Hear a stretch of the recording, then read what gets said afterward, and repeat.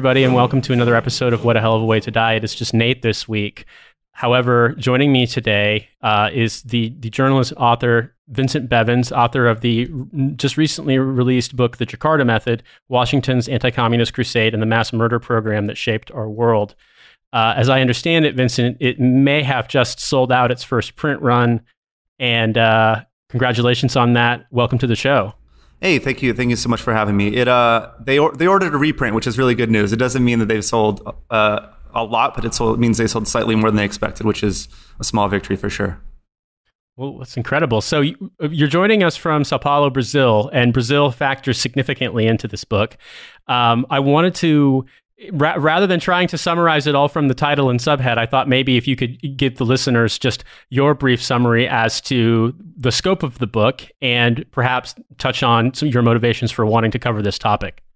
Yeah, sure. So the book is about anti-communist mass murder in the Cold War.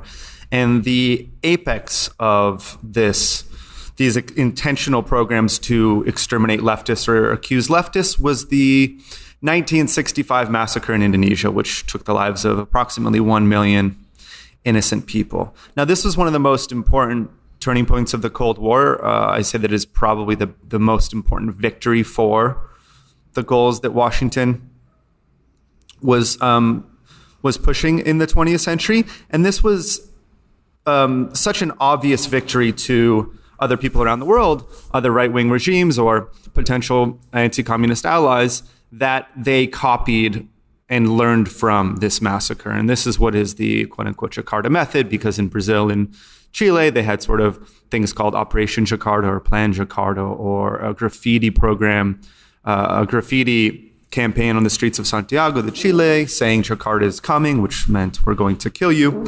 And those allies around the world that looked to Indonesia and believed that they could do something similar and that it would work and that they would get away with it, were very tragically right on all three counts. And through the course of the book, which I tell through first-person interviews with people I met in 12 different countries, what becomes clear is that, number one, in over 20 countries that were allied with the United States during the Cold War, right-wing regimes carried out intentional mass murder programs to kill leftists and opponents to the growing capitalist order. And number two, that this was a fundamental part of the way that Washington won the Cold War, so fundamental that it really shaped life to this day, especially in the former third world. And as you said, where I'm sitting in Sao Paulo now is a pretty good example of that. I mean, we have a president here now who affects my life every day, for better or worse, that comes directly from this legacy of fanatical anti-communism. As he rose to power, he very famously said that Brazil could only improve if the government did what the dictatorship failed to do and kill at least 30,000 people, basically wipe the left off the face of the earth. And this is just probably the most extreme example of the ways that the dirtiest and understood aspects of the Cold War changed the shape of the globalization that we ended up getting in the 21st century. So there's a line early on in the book that struck me because I think you mentioned this significantly, that although Indonesia was such a massive cornerstone of this campaign of mass murder, it was one of the, if not the most successful in terms of the forces of anti-communism and reaction, and it inspired so many similar actions by right-wing governments across the world. But in the English-speaking world, at least, it's almost forgotten. In fact, I think it would be fair to say that it's entirely forgotten. It may have never been acknowledged in the first place. I know that Joshua Oppenheimer's films have brought some attention to it in the English-speaking world, but the line I was going to quote from your book specifically talks about, I believe you're talking about Robert Kennedy, but specifically he said, within a few years, Indochina would dominate international headlines until the middle of the 1960s, most officials considered Indonesia far more important than Vietnam or Laos. And you went on later to, through reporting, describe the fact that Robert McNamara, in his memoirs, acknowledged that basically because Indonesia succeeded, because there was no big domino in the domino theory anymore, the U.S. military presence and subsequent war in Vietnam wasn't really necessary, and they knew that at the time. Right, exactly. And yet Indonesia is it basically. This book it's not necessarily talking about anything that's new or unknown, but it might as well be to the English-speaking world. And I'm wondering what your thoughts are on that. Yeah, absolutely. So Indonesia, I think that Indonesia fell off the map of sort of historical memory in the English-speaking world, not only in terms of what happened in 1965, but just like as a country. I mean, when I moved there, everyone was like, oh, what, like Micronesia, whatever, Polynesia. I'm like, no, this is the fourth most populous country in the world. It's the largest Muslim majority country in the world. This is a hugely important nation. And it kind of got pushed way deep down into the memory hole after 1965.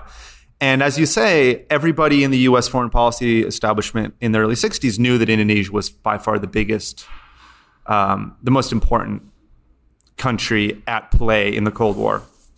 There's a couple reasons for that.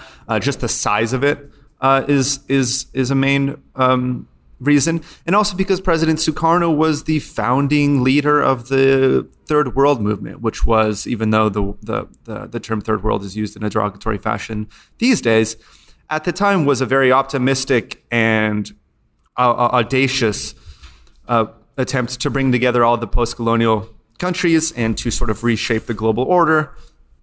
And when he was eventually overthrown in 1965, 66, and when it was done in this really horrible way, I think that Indonesia totally dropped off the map for two reasons. One is that Vietnam became domestic politics in the United States, right? So all politics are local, and in the United States, people knew somebody was going off to Vietnam, and this was a big quagmire. This was a big problem for the United States. As I've been a journalist for a little over a decade now, and I know that problems make news, and countries that pass seemingly naturally into the U.S.-led world order do not make news. Of course, it was not natural at all, but it was often presented that way. And number two, I think, and this is, I think, the darker side of the reason, I think that what happened there and the violence that the U.S. encouraged and supported and participated in was just so awful that it was impossible to integrate into our idea of what the 20th century was all about. You know, something that struck me also in describing the way in which the memory of this was suppressed and erased, and similarly in Brazil, with regard to the military dictatorship, which you discuss in the book, in addition to Indonesia, and in fact, you cover numerous situations around the world, is that in Indonesia, in Brazil, not only is the memory of this not formally acknowledged, but it's still violently repressed. And in fact, there is sort of an official cult of observance of declaring it the enemy. You talk about the monuments in Brazil and in Indonesia to basically the martyrs of anti-communism, the 30th September movement in Indonesia, which has never, from the book, it states, has never really been conclusively explained, but was sold by the Indonesian government as this mass, basically this barbaric, murderous uprising with the intention of communists basically committing acts of witchcraft and perversion and just indiscriminate violence against all the forces of decency. You talk about how this happened in Brazil. I marked down this passage that basically, because of what I don't speak Portuguese, but the Intentona Comunista, basically the communist uprising, right? You describe the imagery that they employed to create this idea of communists not just as a dangerous political tendency, but literally psychotic violence. So you describe it as communists with knives drawn, ready to stab you in your sleep, became a common trope in Brazil's voluminous anti-communist material over the next few decades. In the press, you could also find illustrations indicating that communists were insects that could only be, quote, exterminated with liberty, the family, and morality. Communism was called a plague, a virus, or cancer, terms that were also hurled at communists at the time in nearby Argentina. More often than not, communism was associated with pure evil or witchcraft, drawn with the use of demons or satanic beasts, such as dragons, snakes, and goats. There was often the implication or outright depiction of sexual perversion and deviancy. Reading that, and then thinking about some of the rhetoric thrown around today, in literally in this present moment, with basically popular uprising in the United States being depicted in similarly fantastic and deranged terms, it seems to me that this is an ongoing tendency. And I wonder Do you feel like there is a similar tendency in the United States, not the same, obviously, but similar with regard to our unwillingness to confront what we've done or what we've helped to do in countries around the world since 1945? Yeah, the short answer is yes. And as you said, there are monuments there are monuments in Brazil and Indonesia to the victims of communism, not to the victims of anti-communism. They would never allow that. I mean, to this day, Indonesia still, it's illegal to defend communism in any way. And Eduardo Bolsonaro, who's the president's son, wants to reproduce that law in Brazil to explicitly outlaw the defense of communism. But yeah, totally. I think that what I saw, it's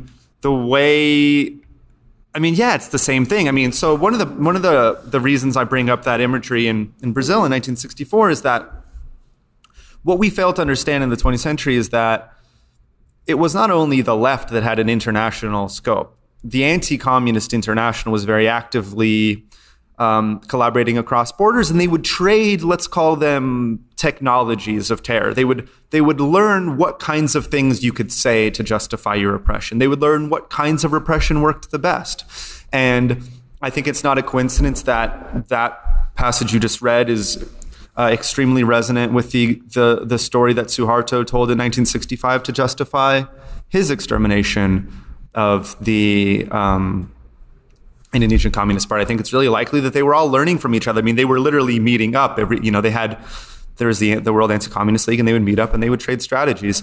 And the thing about that strategy, the one you just described, of pointing to some kind of a devious minority from the outside that actually is not really one of us, and then using that to justify crushing the entire movement, it works. It's extremely effective. And absolutely the way that I've seen people in the US political class talk about the protests in the last week reminded me in very uncomfortable ways of the effectiveness of that strategy, right? I mean, there was like the NYPD, I don't know what his like technical title is, but he's insisting that, well, the protests are good, but these protests are people from California, right? Like they're from outside. They're not really actually the protesters.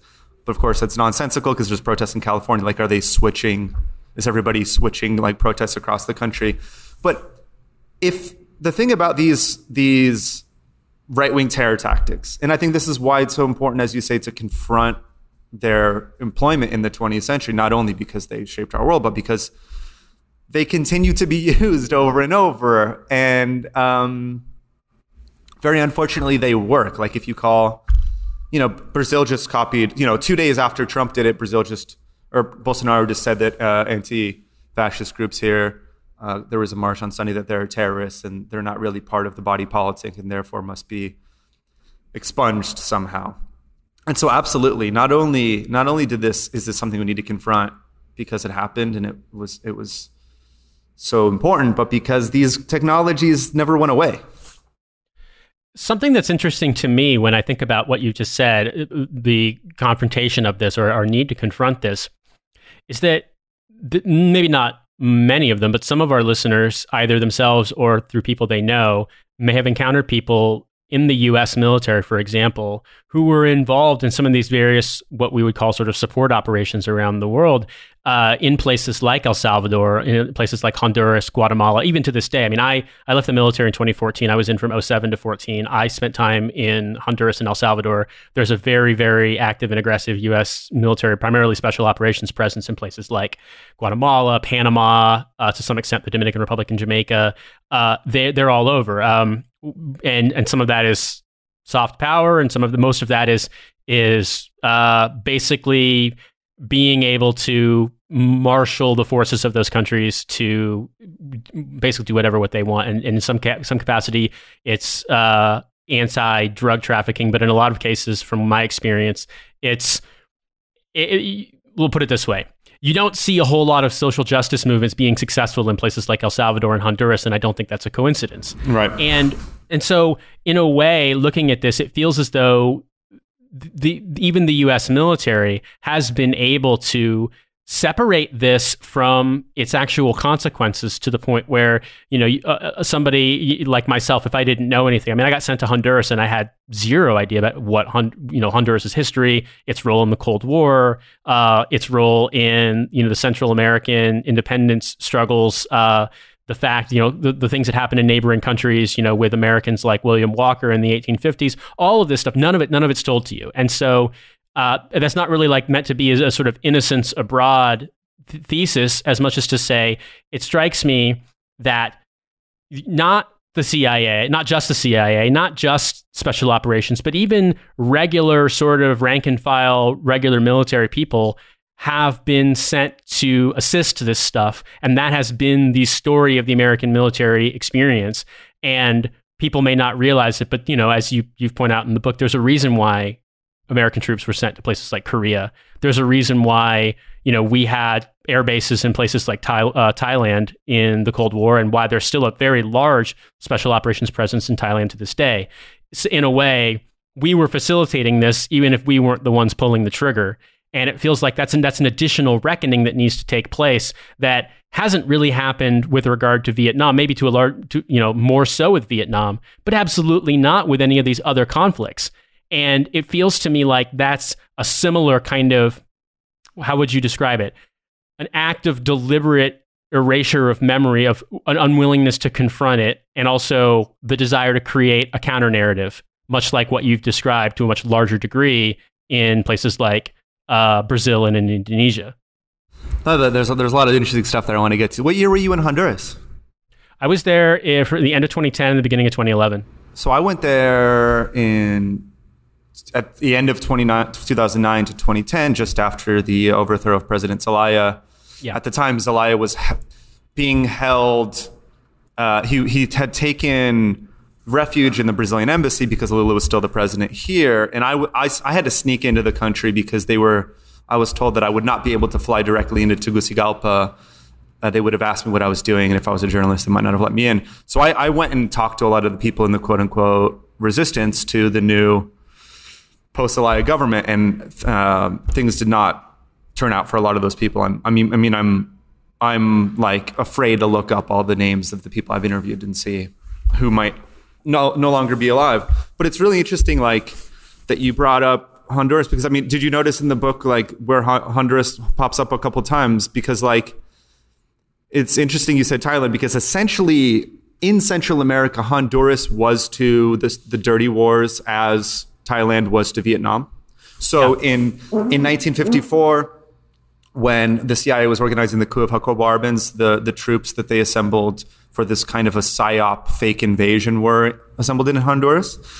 And then in the late 70s, after the fall of Allende to Pinochet, after the formation of Operation Condor, which was this international mass murder network in South America, Honduras was where Operation Condor military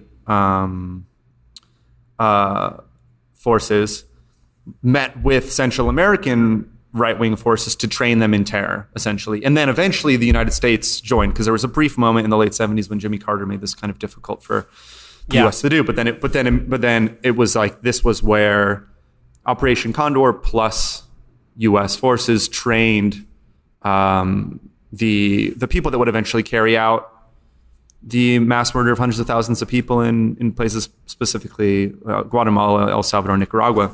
And like, absolutely, it's been an erasure. It's hard to say. I don't know if it's, I don't think they ever wanted us to know, right? But I also think that there's something about the way that we want to remember our own history, especially being trained as like the kind of Americans that I was trained to be, that it's just easier to forget these kinds of horrible things. But I think it's really important that we don't. And then, so for the book, I ended up going to Guatemala, where some of these death squads carried out the extermination of entire villages. And I met some people whose village was like half exterminated. They killed most of the men and committed horrible atrocities against all the women who were taken into sort of concentration camps slash slave camps. And how are they doing now? Well, as you might guess, their only source of income is to send their kids to be immigrants in the United States. In the United States. And so again, like this is not just like, oh, we have to confront these horrible things we did. It's in order to understand what's happening in U.S. politics now, what's happening at the border, what it is, the ways that we continue to engage around the world. I think it's really important. But yeah, Honduras is a perfect example. What was the deployment like? Well, I don't know if you want to talk about what you personally did, but what in general, what was the U.S. military doing at the time in general? So after the coup took place, there was no direct military-to-military contact for a period of about a year. And then all of a sudden, the focus became on surveillance of narcotics trafficking, but there wasn't really very many instances of people doing any kind of direct action, so much as supplying, at least what we were told, supplying intel to the Hondurans. But obviously the Honduran government, as you well know, is so incredibly corrupt that their focus isn't really on stopping drug trafficking. So a lot of times when they would conduct raids, those raids were staged, basically. They were, you'd roll up a plane, everybody would give, I mean, I wasn't there personally, but you'd hear these summaries, and people gave themselves away. But then also in situations where the government hadn't negotiated with the cartels, for example, they captured a drug plane, and then somehow militants showed up and broke into an airbase and stole the plane back, and then flew, left the country. I don't know. Okay. They flew so things like that. But what I did, and what we were told our mission was basically that Sotocano Air Base has a very, very large airstrip. It's the place where the Honduran Air Force Academy is located. They train their forces there. It's a huge airstrip in the middle of the Comayagua Valley, and so you can land a C-5 Galaxy there. You can land basically any kind of military aviation there, aside from maybe that enormous Soviet plane that there's like one of in the entire world. Well, that's really interesting, because I don't want to stop you, but that's really interesting because Tegucigalpa, I think, has the shortest runway on the worst airport in the world for landing. I think it's quite literally the shortest runway on planet Earth, or it was at the time. Like, you had to come in between two mountains, and they just like smash into the ground. So it's funny that the Honda, I was going to say, man, I have landed at that airport probably 7 or 8 times, and it's always terrifying. You're always convinced that the wing, I mean, you probably, I imagine you've done this too, but I was always convinced that the wing tips were going to clip power lines, because you do this weird spiral into the valley. Yeah, it's just madness. But the point we would do, basically they said, okay, well, there's natural disasters all over the region. And so if the U.S. Embassy calls in those countries, is requested to provide assistance to these countries, we're going to marshal forces at Sotocano Air Base, because it was formerly called Palmarola Air Base, and I think at one point they decided to rename it. We're going to provide supply forces there. And so in order to keep that skill set there, we will do more or less once a month or once every 2 months medical assistance package missions, with the coordination of the U.S. embassies in different regions. So as a captain, I went there. They wanted somebody of my rank and experience, I guess, which was not, like a new staff officer, basically. And we planned and did these medical assistance missions. But the level of medical assistance we provided, this would probably be no surprise, is that you would basically do triage, and you would give people, you'd tell them what you think was wrong with them, and you'd give them ibuprofen. But there was no follow-up care. There was no intensive care. They couldn't do x-rays. They couldn't do anything like that. Whereas by comparison, the U.S. Embassy, if there were highly connected people in countries like we did one in, I didn't go, but a friend of mine who was a Dutch speaker did, in Suriname, it was for extremely connected people within the Surinamese sort of elite, who were then receiving medical care from military surgeons, which is insane, but the ambassador wanted it, and so they did it. And so we went to, me personally, I was there to run. I mean, my background at the time, I was an officer in an airborne infantry unit, and I had experience running a bunch of airfield things. So we went to run these and just coordinate the air insert and extraction of. It would typically be American military personnel who were primarily medical, some logistics and support, and then local national military. So Honduran military, Salvadorian military.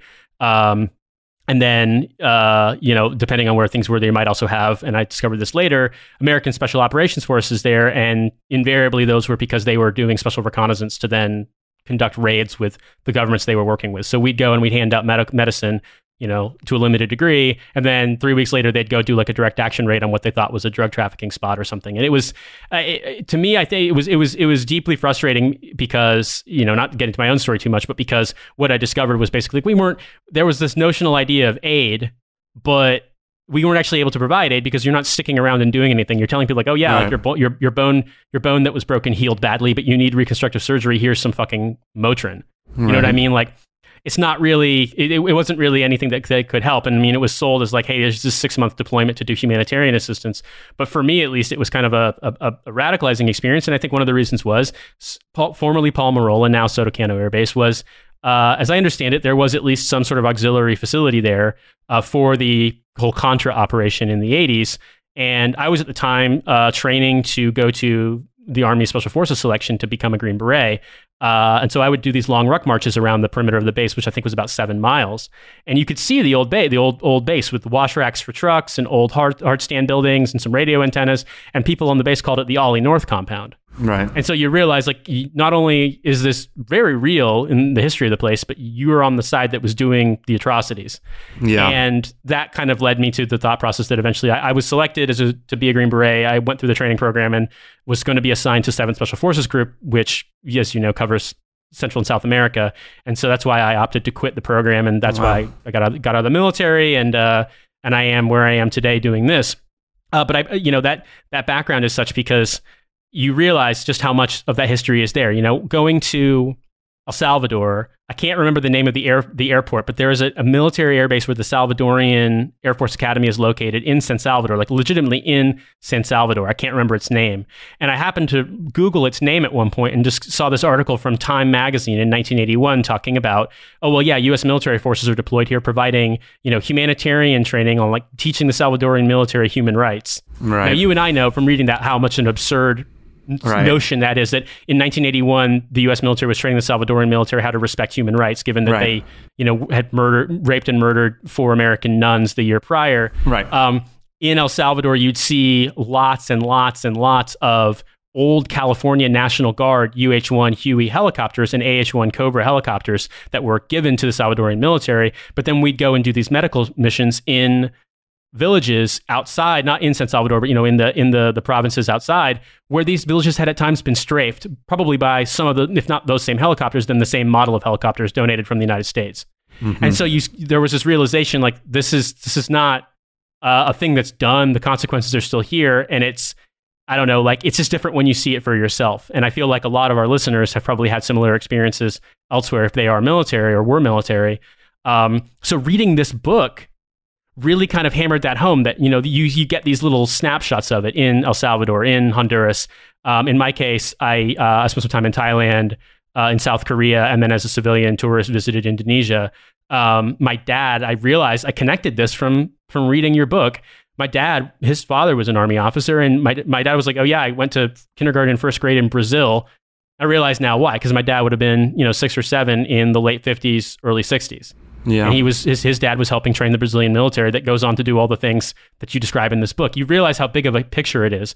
And so to me, I feel like that's the thing that made reading this so tremendous, was just that reckoning of here's a picture of what the entirety of it was, as opposed to, the various dispatches about freedom fighters that we grew up with. Yeah, no, there's like, and I think that a lot of, like, as you said, a lot of these things have been established over the years through declassified files and, like hardworking academics or sort of heroic activists in the individual countries. But the one thing that I think that no one did before, and perhaps we weren't really allowed to do, was to really step back and take a huge look at the global picture and how one thing leads to another and how much of it is interconnected.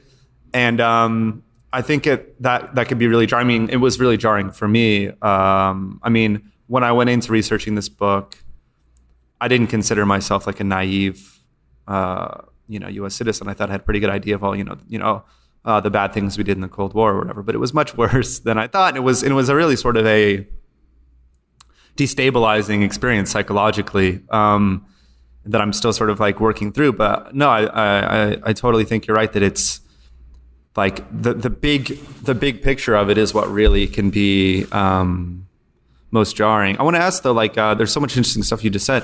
The when you were in Honduras in like 2010, 2011, was the political situation? I mean, I'm sure everyone knows, right? Like, the government had lost legitimacy, and Hillary Clinton basically signed off on this coup, and things have been absolutely awful in Honduras since 2009. Was that like, what stage of the political situation was it? Were you there in? So when I went there, I had only ever been to a Spanish-speaking country as an adult once. I'd gone to the Dominican Republic. I speak French, but I didn't speak Spanish at the time. I landed, and I remember we got off the plane, at Tegucigalpa Airport, and then got put on like a minibus, civilian minibus, and driven the 2-hour drive up and down the mountains to get to the Comayagua Valley. And in and around the city of Tegucigalpa, you saw graffiti everywhere that said stuff like "Fuera golpistas." Right. And I remember writing it down in my little, army officers, you typically have your little green book, even if you're in civilian clothes, and writing down like "golpistas." I knew what "fuera" meant, but I didn't know what "golpista" meant. Right. And I didn't know there had been a coup. I looked it up and I was like, oh, was there a coup in this country? And you'd see every week they would have laborers come and paint over the cinder block walls at Soto Cano because of the graffiti being written. There were times, when you could, if you wanted to, you could go on pass as long as you had somebody with you. You couldn't go alone. And you could go out in Comayagua, you could go to some of the vacation, like tourist spots, or you could go to Tegucigalpa even. Most people would typically, stay at the I think it's the Sheraton, the really nice hotel there. There's like 2 nice hotels in the city. Yeah, I stayed like across the street in the semi-nice. Yeah, and you'd go to the mall that has armed security everywhere. But in the city of Tegucigalpa, you'd see these snapshots. You'd see barricades. You'd see cars on fire. You'd see just scenes of things that you wouldn't, if you're not prepared for. Like you've described, entire families living on the streets. Homeless children begging. At one point, I just saw a completely naked man just walking down the street. Things like that. That you're like, this is clearly a place that has been massively destabilized. But not only was there no attempt to prepare people for it. I mean, the security briefings that we would get as military members, it'd be like, okay, here's your international security travel brief. And it would all be about like Al-Qaeda and not about the place that you're going. And one of the things that was shocking to me was, they just did a monthly program there. And they're like, okay, we want to do cultural awareness classes. And they asked me, could I run a class on basically countries in the region? And so I got tapped because I was a captain to teach this class on the history of Nicaragua. Right. Now, I don't know the first thing about Nicaragua, but they had a bunch of books there, like the CIA fact book and a bunch of other things that I could use. So I started reading. And the more I read about Nicaragua, the more I thought, like, this is completely insane. Like, I remember the story of like, oh yeah, the communists took over, and I'm a fan. Hilarious side note that you cited the exact lyric that was in my mind from the Clash song "Washington Bullets." Right. This bizarre, this very tragically hopeful picture that they painted when they wrote that song, in 1979, 1980, about the Sandinista revolution versus what happened. And starting to reading about the various U.S. occupations, the fact that the Marines were there like 5 or 6 times, the whole story of William Walker and the filibusters, all these things. I was like, it's weird to me that the military has asked me to teach this class and has provided me all these materials that any sane person would read and be like, this paints such a deeply uncomfortable picture of the United States. Yeah. And so having experienced that there and having seen it, and I think, to the point of what you mentioned about the people you met in Guatemala, the sheer abject poverty and the fact that if you are a young person in that country and your family isn't already wealthy, there is no hope of you ever achieving social mobility unless you leave and go to the United States. And seeing that and realizing that if I was born in 1984, if I was born in Honduras in 1984, I absolutely would have emigrated, because what else could you do? Seeing that, it just painted such a different picture for me of the United States' relationship to its neighbors, and B, the legacy of what we did in the Cold War versus, I grew up, my dad was an Army officer, reading Reader's Digest, talking about like the heroic crusades against anti-communism and speaking in very, storied and legendary tones about people like Jonas Savimbi or, the Contras or, people abroad, anywhere that the U.S. was involved. And so I think, to me, reading this book, one of the things that really it kind of crystallized to me was there's a line specifically talking about, why the PKI, the Party Communist in Indonesia, why target the Indonesian Communist Party so much? Given it wasn't as militant as the propaganda painted, given it wasn't an armed party, it wasn't an extra parliamentary party. It was involved, from what I can understand, it was involved in politics.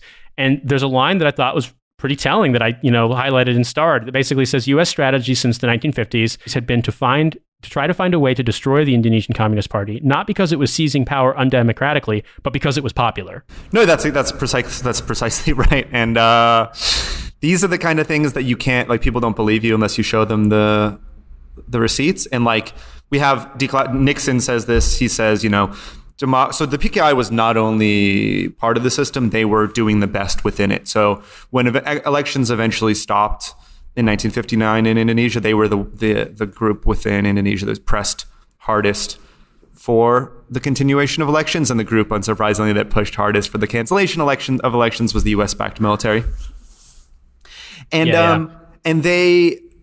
and we have now Nixon saying, he said while vice president under Eisenhower, democracy is probably not the right form of government for Indonesia because the communists can't be beat. And they would have won. So they were, you could imagine the PKI in a different world, in a world without U.S. aggression, becoming kind of like the SPD, the Social Democrats in Germany, where they just stay in parliament forever and push for like higher wages. You could imagine them being like the Italian Communist Party, just staying as a minority party in a parliamentary system forever. But that was precisely the problem. And in the case of, for example, Chile, before Allende even takes power, the United States, U.S. officials are saying not that they're afraid that he's going to be authoritarian. They say two things. One, they're afraid that he's going to be a democratic socialist and it's going to work and inspire other people. And two, they come up with strategies to try to make him become authoritarian so that they can justify crushing him. So a lot of the narrative we get about the Cold War is like, well, there were bad communists out there and they needed to be stopped. There were bad communists out there, but it was precisely when they were popular that we needed to bring in the big guns, because when our side couldn't win elections, that's when our advantage is military, right? And that's basically the case in Vietnam too, right? As you mentioned, Vietnam wasn't important as Indonesia because Indonesia was the biggest domino, and McNamara in his memoirs says that once Indonesia had fallen to the Western camp in '65, they knew that they didn't really need to win in Vietnam, but they still didn't want to give a victory to the communists. The whole reason there was a war is because the 1956 referendum, which was supposed to reunite the country, was canceled because the United States and the South Vietnamese government knew that Ho Chi Minh would win, right? The whole reason that the United States military had to get involved in Vietnam was that we had more guns than them, but they had more votes. So we had to shift the field of battle to the military. And the deep connections you talk about in Brazil and Indonesia are really important for how the two coups go down, because they try other mechanisms, right? Like, it was not their first choice, but after trying to bribe politicians didn't work, and then after trying to support regional rebellions didn't work in 1958 in Indonesia, they shift to a new tactic, which is establishing ideological hegemony within the Indonesian military. As you saw in the book, they bring loads of Indonesians to Kansas to train them in counterinsurgency, basically in anti-communism in general. They try to get them to like America, which kind of works, but they also pay them a lot of money. And they do this because the other fields of quote unquote battle, the political or the ideological, their side is losing. Everybody people in Indonesia before the eruption of violence in 1965 do not have a problem with the Indonesian Communist Party. They're seen as very much a part of the fabric of this new nation led by President Sukarno. And in Guatemala in 1954, we have declassified files that say the same thing. Even though the rhetoric was that, Arbenz is going to be a front for Soviet interests in Central America, behind the scenes, they knew that was nonsense. But what they said that they were afraid of was that if Guatemala succeeded in sort of standing up to U.S. interests and U.S. corporations, everyone else would want to do it too. That was the real problem. There's a line in here that really struck me also. It was just an excerpt from a meeting basically with Richard Nixon where I'm just going to read the full quote. This is Richard Nixon speaking, talking about Salvador Allende. Our main concern in Chile is that Allende can consolidate himself and the picture projected to the world will be his success. If we let the potential leaders in South America think they can move like Chile and have it both ways, we'll be in trouble. I want to work on this and on military relations, put in more money. On the economic side, we want to give him cold turkey. We'll be very cool and very correct, but doing these other things, which will be a real message to Allende and others. No impression should be permitted in Latin America that they can get away with this. Yeah, and this being what? Democratic socialism. It's like the most powerful nation that has ever existed will do everything to destroy you. We will organize an international capital strike. And of course, this, as anybody that studies sort of developing country economics or politics, you can't exist if there's no more capital for your country. The countries of the third world exist in such a state of underdevelopment that you need financing from the first world. And we're going to organize right-wing terrorists before you even take over. And so a lot of people, again, like the liberal, not even on the right, but the liberal narrative about Allende is often, oh, well, yeah, he had, there was a coup, but it came after he kind of screwed up the economy. So the right wing of the country didn't like him anymore and they overthrew him. Right-wing terrorism murdered the leader of the Chilean armed forces for being a supporter of the Constitution before Allende even took over. So right-wing terrorists, backed by the United States, had a plan, which is, by the way, eerily familiar. If you know what happened in 1965, I think there's a really good chance that they were just copying the success of Indonesia, although I don't make that claim because I don't have any evidence for it. But I hope somebody else looks into it. They have the strategy of kidnapping René Schneider, the head of the Chilean military, because he's a so-called constitutionalist, which means that he doesn't believe that there should be military coups in Chile. He thinks that Chile is different. Chile is a more democratic country, and Chile doesn't do military coups. This is, by the way, what Allende thinks, and which is why he thinks that he can try his peaceful road to socialism. He is kidnapped by right-wing terrorists who have a plan to blame it on the left and use it to justify a coup. They murder him.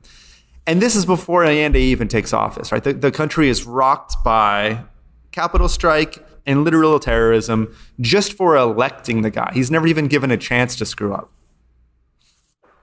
One of the things that really blew my mind reading this was I've read a lot about Chile because, in the aftermath of Trump winning, I saw a lot of people that I knew were American military veterans, or people that I knew online, via just interacting with what we might describe as military Twitter or veteran Twitter, and then people that I knew in real life who had friended me on Facebook. And obviously this narrative took shape of, the sort of the left interlopers, the cultural Marxists, the Marxist, terrorists, Antifa, whatever you want to call all these boogeymen that have been crafted.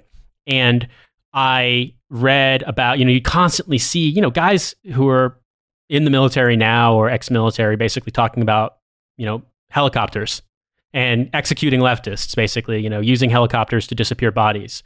And I was just, frustrated by this.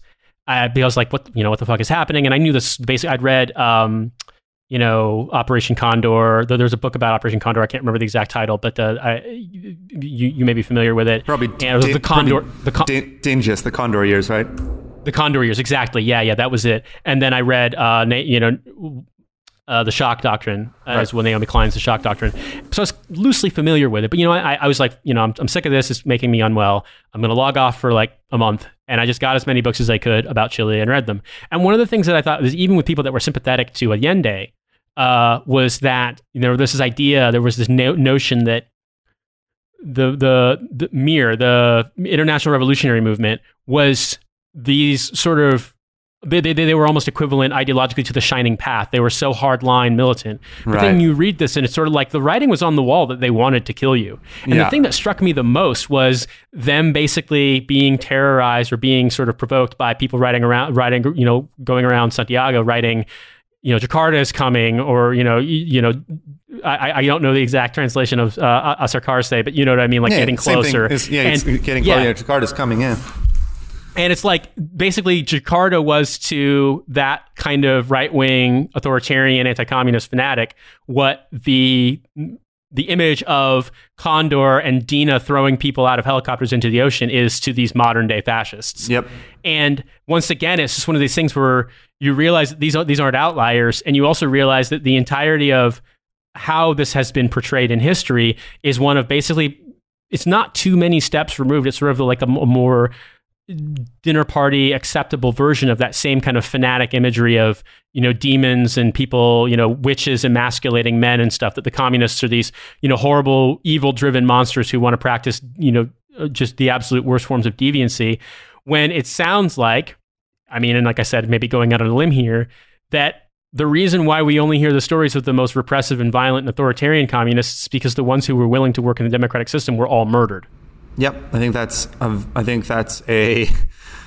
is not something I was trying to. So like a lot. I know you weren't trying to be like, this is what happened, but when you read this, I'm like, yeah, no, exactly. Like that is something I think that emerges from the story, and it was not like I wasn't trying to get there. So like there have been like a couple of reviews have come out of the book, and there's been it's gotten like passed around on social media a bit, and some people, understandably think that it's the kind of book that a lot of people write, like kind of this pundit book where you like assemble stuff in the service of a point you want to make. But it absolutely is not that. Like I went through and I wanted to find out what happened and tell the story without allowing the reader to go wherever they wanted with whatever it quote unquote means. I still don't know personally what it quote unquote means, but I definitely I wasn't trying to come to the conclusion that you have to be authoritarian socialist or else you'll be murdered. But it kind of emerges. Like if you, and I was very comfortable with the fact that it did, but if you look at the 20th century, the very few left-wing movements that survived are the ones that at some point in their history realized they had to get hardcore and then got hardcore. So the example of Che Guevara in Guatemala, I think, is really instructive because Che Guevara was in Guatemala in 1954 when Arbenz was overthrown by the CIA, and there were debates as the coup was happening. Well, do we just kind of let them do it because it's America? It's gonna work anyways, or do we fight? And Che was saying, no, we got to fight. And the people that said, oh, well, that'll be fine, a lot of them ended up dead. And so Che came to the conclusion that, like, no, you can't do democratic socialism. You have to have sort of a tightly organized defensive state, which is capable of repelling imperialism. And like, if you were a democratic socialist in 1960 in Cuba, that was a very understandable position to take. And he ended up, I think, through a combination of luck and that defense, surviving. Then you have China, who, Mao's movement found out in 1927 that the nationalists would be willing to massacre them if they got the chance, and the nationalists killed approximately 1 million people in 1927. And afterwards, Mao became like, nope. You never allow for the possibility of infiltration. You never allow for the possibility of destabilization from outside. And in this book, this comes up again in 1965 because the Chinese Communist Party is in constant contact with the Indonesian Communist Party. And the Indonesian Communist Party resists Mao's direction. Mao and Zhou Enlai are trying to get the Indonesian communists to arm. And the Indonesian communists are like, no. We're part of a pluralist revolution here. We don't want to upset the army. It's fine. And they all end up dead. And in Chile, you just referred quickly to the MIR. I'll just explain what that is. So on the left at the time, during the government of Salvador Allende, you had the Socialist Party, which was Allende's actual party. You had the Chilean Communist Party, which in many ways was more moderate than the socialists, because everyone always forgets this, but the line coming from Moscow in South America for most of the Cold War was, hey, chill out. Just like participate in bourgeois democracy because you'll get there eventually. But the real reason they were saying this is because they didn't want to provoke the United States unnecessarily. They considered it U.S. territory and they didn't want to rock the boat. And then you had the MIR, who technically did not believe in elections. They took some inspiration from the Che Guevara line, or the post-Che Guevara armed struggle line. And they, even though they said they didn't participate in the 1970 election, a lot of them voted anyways. They were excited. But technically their line was, no, you can't get to socialism without guns because reaction will kill you. And they, as I put out in the book, there were conversations about Indonesia in deciding these ideological lines. And the Communist Party said, no, we're going to stick with the Moscow line. We're going to be more moderate. We're going to sort of participate in bourgeois democracy. The socialists, of course, believed in using the democratic system. They were a little bit more radical. They wanted to push a little bit faster. And a lot of the people I met whose like friends or family members were killed said, I never wanted to believe that MIR was right. I always wanted to believe that there was a democratic path. But unfortunately, they were right. They weren't going to let us do it. And I don't know what the lesson is that arises from that. But in all three cases, the people who believed most sincerely in the existence of the rules, the people that believed that the U.S. stood for what it said it stood for, and then believed that if you did everything right, that you would get away with it, all of them were proved wrong. One of the things that has struck me in this moment is, you talk about this in the book, that this fanatical anti-communist line basically allows for the wholesale, you might call excommunication of any kind of politics that reaction opposes, whether it's actual communism, whether it's social democracy, whether it's even, social justice things that are not necessarily related to economic struggles. They can just be painted as communist, and they can be dismissed, they can be outlawed and repressed. And I'm struck by, the two big sort of moments, I feel like, in our lifetimes, I think we're close in age, is the fall of the Berlin Wall and 9/11. And you basically have this world that we live in now where it feels as though it's pretty easy to call things terrorism, to get them dismissed. And there's obviously this notion that there is no alternative. I mean, to quote Mark Fisher, who's probably more, better known among British listeners than American listeners, that it's easier to imagine the end of the world than it is to imagine the end of capitalism. And I feel like there's this, I'm not going to say that it's a tendency, but it feels like there is a notion that a lot of this stuff is just kind of exists in nature, that it's not forced upon people. But when I think about I think you were in Brazil, but you might have been in the US when it looks as though Bernie Sanders was going to take the primary, or during the reactions to the 2017 general election in the UK, and then the lead up to the actual vote in 2019. Basically, you saw reality invert itself because this mass, media freak out, which is, I want to make it very clear, obviously not the same thing as a, state brutality and terror, but this idea that things that you take for norms and take as givens can change whenever it seems as though the system you exist in is being threatened. And in a way, that can start to sound like really out there conspiracy theories. That can start to sound really deranged. But then when you think about what that looks like and feels like, having experienced it, and then you go back and you read a book like yours, you realize that, in a way, it's horrendous and sad and deflating, but they're giving us the light treatment by comparison. Yeah. Because it can absolutely get worse. And here is this very documented history of not only mass murder and mass political repression, but also the sort of mass extermination of memory. Yeah. And that, to me, I think is the craziest part, is that think about, how much we learn growing up, even, about things like the Khmer Rouge. We don't get a lot of education about it, but I feel like it's out there. You hear about Pol Pot and the Khmer Rouge. Absolutely. You hear about the crimes of communism. And yet, here is a story of a million unarmed people being murdered by the state, and there's almost no mention of it. And honestly, the only mentions of it that I can think of have been relatively recent in the grand scheme of things.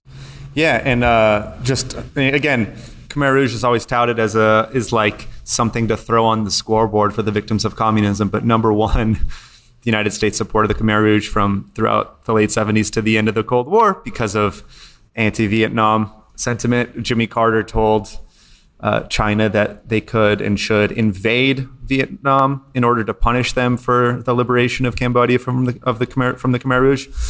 And Suharto in East Timor killed a larger percentage of the population than even took place under the horrors of Pol Pot. So it's like even the thing that is held up, if you just look to,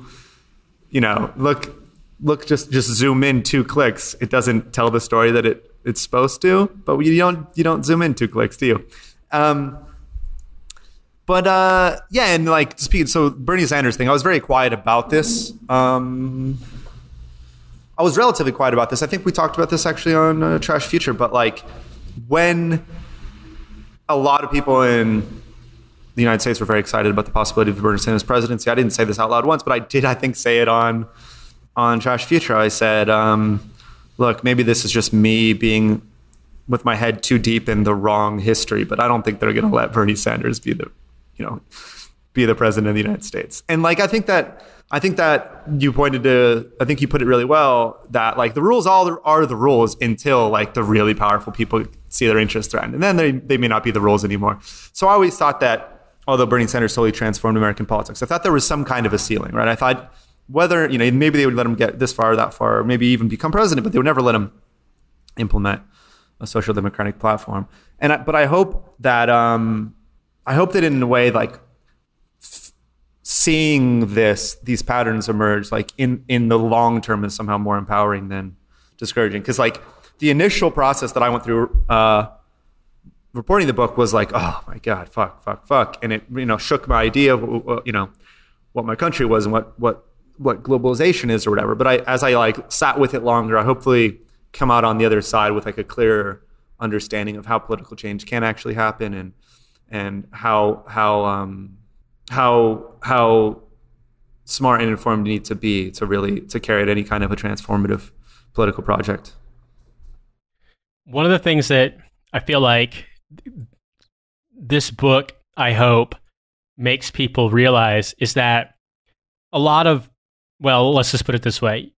I'll cite the line where one of your sources, Francisca, one of I believe she's Indonesian, that you spoke to, talks about why it is that you have, because she, if I remember correctly from the story, she had studied in the Netherlands and then returned to Indonesia after basically Indonesian independence. Right. And she returned to the Netherlands much later, and reflecting on the fact that if you look at how different the Netherlands was after World War II versus, immediate aftermath of World War II versus in, the present day, that it's night and day, and that, you have social democracy, you have a welfare state, you have all of these things that exist that, are taken as givens. I mean, obviously the welfare state is being eroded across pretty much everywhere in Europe, but what the standard of living changes between, let's say from 1945 until the present are so astronomical. Right. And she says, I'm going to cite the book. It says, it was very clear to Francisca why Europeans were allowed to experiment with social democracy and even communist politics while her country had been taken away from her forever. Quote, racism, very simply, white Europeans are offered tolerance and sympathetic treatment while we are not, unquote. And that, to me, I mean, kind of summarizes it. I mean, you cite the line talking about, I believe it was I can't remember the name of the person who said it, but it's a thing that we've heard so much about, explaining away the massacres in Indonesia because life in Asia is cheap. Yeah. There is this notion of who's allowed to do what, and it's very racialized. And I feel like we're seeing a strange moment in America and I'm saying this from far away. You're also not in America, but it feels like there's a reckoning that has to happen. And at times you get this notion that maybe there's going to be some kind of bigger realization in the same way that, you talk about this in the book, that not all countries have been as completely denialist about what happened as Indonesia. You look at a country like Chile, which has had a Truth and Reconciliation Commission, which has, attended to the crimes of the state to some extent. Pinochet was arrested and put on trial and convicted, but then if I remember correctly, he died. I can't remember if he died after he was convicted or before, but you have this this reckoning that's taken place in some countries, but in other places, I'm struck by, I remember, not citing the book, but rather my memory of Joshua Oppenheimer's The Act of Killing. There was, if I remember correctly, a radio interview and a person or TV interview, and they were talking about the subject of this and some of the work he was doing. And one of the radio hosts was just, or the TV host was just like, yes, but those are all communists they killed. Why should we feel bad about that? Right. And it's just, it's such a night and day thing to look at it and say, here's one country that killed, thousands of people in, brutality and mass suppression, has come up with something of a means of addressing it. And here's another country that has said, no, yeah, we killed 1 million people, but they were all bad. And as you describe in the book, even the people to this day who are now quite old are living in total social isolation because of the stain of having been in any way associated with the Indonesian Communist Party. And I just wonder, is that reckoning going to come? I mean, is that reckoning going to come in America for our own similar crimes? Like, I don't know. And I'm kind of spitballing the question, but I just wonder what your thoughts are on the general topic. Yeah, I think, my experience is meeting those Indonesians and other people around the world too, that were active in politics in the 50s and 60s, not only on the left, but I mean, all of their politics by contemporary standards would be considered left-wing. Really illuminated two things that you touched upon recently. And one is the idea of that our system is natural. Because one of the most sort of inspiring and moving, but also tragic things about doing these long interviews with these survivors is that when they spoke about their idea of what the future was going to be in the past, when they transported themselves back to 1959 or 1963 and told me what they thought the future was going to bring, I could just see like a world open up behind their eyes of what they thought would be the rightful place of the third world on the world stage, the way that they would move towards a more social system, a more egalitarian world, a more just and less racist world. And obviously all of that was taken away. But I don't think it was inevitable that it would be taken away. And a lot of people in the 50s and 60s thought that this was coming. They thought, the racist white countries of Europe no longer control us. So obviously we should be able to stand up and take our place alongside the rest of the countries of the world as equals, right? And I don't think anybody in any academic discipline has really offered an explanatory or a satisfactory explanation as to why this didn't happen. And the second is the question of race in the United States. And I think that talking to these people, it was really like illuminating the way that they understood the United States in 1950, 55, 60. If you looked out at the world from Indonesia, in the years just following colonialism, you thought, okay, over there is the Soviet Union. That is a country that has this new attempt to modernize quickly. I don't know, I heard some good things, I heard some bad things, but they've never done anything to us. They at least claim that they're anti-colonialist. They claim they're anti-racist. I don't know if that's true, but as far as I know, they didn't do anything to me or my family. Then up there you have the white countries of Western Europe that enslaved Africa and Asia for hundreds of years. And they very much understood that these were countries that did not treat them as equal human beings and that they could not trust. And then there was this new hegemon arising in North America, the United States of America. And they weren't quite sure how this country was going to treat them, but they absolutely understood that it was a racist country. I mean, they weren't stupid. They saw cowboy movies. They understood that the celebration of the genocide of the indigenous peoples of the United States was like the dominant theme in American politics. They understood Jim Crow. They knew that the United States was a racist country. And if you look at the other side of the coin, the way that U.S. officials talked about Africa and Asia in the 50s and 60s, it was the way that they chose their policies in regards to Sukarno or Patrice Lumumba in the Congo that the CIA tried to kill and eventually killed indirectly. It was clearly race motivated, right? These were racist policies carried out by an inherently racist country. And if you were in Indonesia, you had to be very stupid not to see that. And so I think what I try to do in the book, and I think you have to do, is to situate the Cold War in the long history of European colonialism of the rest of the world. and the settler colonialism of the United States, which is a group, which is a Western European. I mean, you and I are both speaking English right now. Like, that's normal to us, but to someone in Indonesia, that's not normal. It's weird.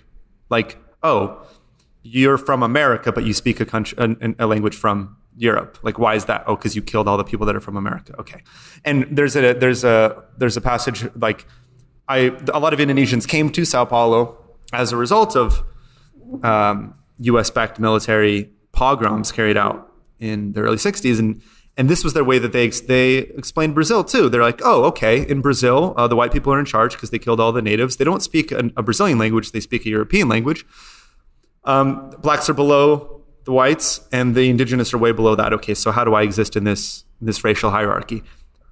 The state of things where a Western European settler colony is by far the predominant military and ideological force, as the United States has been for the last 70 years, is probably not going to last forever, and it's not a quote-unquote natural state of affairs at all. And perhaps the very fact that I was even allowed to write this book is proof that we're at a sort of moment of tension, that this system is wobbling. I'm not sure that a big press in New York would have bought this book proposal if Barack Obama was still president. If there wasn't some sort of deep reckoning amongst English-speaking liberals as to what it really is that the United States is, and if there wasn't some sort of global reexamination as to whether or not a Western European settler colony running the whole world is the only state of affairs.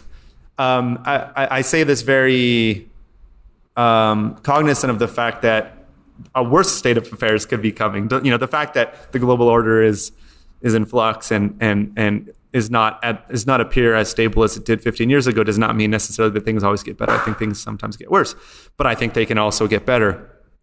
And I think for the moment, the really unipolar moment from maybe 1990 to 2015, it was so hard to imagine something other than a US-led unipolar world that it wasn't worth thinking about. And I think that the fact that it's worth thinking about now may be evidence that there is some kind of a shift underfoot. I wonder, given the fact that this show is a leftist take on military and veteran things effectively, if in your readings, in your travels, your experiences, you've encountered anything that, like a book, a story, something along those lines, that for people who are perhaps interested in re-examining the world and the U.S. military's role in the world, given what this book reveals and a lot of the stories involved, is there something that you think you would recommend besides reading the book? Because I'm going to tell everybody who listens to the show, buy this fucking book. This is the best book about this topic that I've read in as long as I can remember. However, Vincent, you wrote the book. I'm wondering, is there anything else, also stories, etc., that you feel like would be illuminating? Yeah, I don't have the. I'm gonna fail to come up with a quick answer on the military angle because I'm drawing a blank. But there's a couple. This book, the book that, like the stories that are told in this book, happen against the backdrop, against a larger view of the Cold War. This kind of put out by a Harvard historian called Odd Arnwestad, Westad. And he has a book called The Global Cold War, which is just like a really an even larger. If you want an even larger overview of the Cold War and the way that U.S. activity in the world really fits into our, the way he put it, let me see if the way he puts it is he looks at the way the United States acts from 1945 to 1990, and he says, well, is this really an exception? Actually, if you go back all the way to the beginning of the foundation of the United States has always been an expansionist and militaristic power. And this is just how the United States acts. And a much shorter and very different book is one by Richard Wright called The Colored Curtain. And Richard Wright was a Black American, former communist, but still very politically active. And he goes to the 1955 Bandung Conference of Afro-Asian countries, this attempt that Sukarno was overseeing to bring together the countries of the Third World, and he reports from the post-colonial world. And he, even as someone who's experienced a lot of racism in the United States, he's skeptical of this attempt, but he becomes very convinced very quickly that, oh, the rest of the world lives in a condition of unacceptable exploitation. And this needs to be fixed, and this should be fixed. And he believes that it will happen. And I think there's some really illuminating ways that he talks about race and the blindness of the U.S. foreign policy establishment in 1955 that I think are really resonant with 2020. He wrote Native Son. He's a good writer too, so it's a short and quick sort of snapshot of what the interaction between the First and the Third World was in the middle of the 20th century. Well, Vincent Bevins, thank you so much for coming on What a Hell of a Way to Die. The Jakarta Method is from Hachette Book Group. It's available anywhere you buy books. I strongly recommend anyone listening go out, get this book, read it. And thank you so much for your time. Yeah, thank you.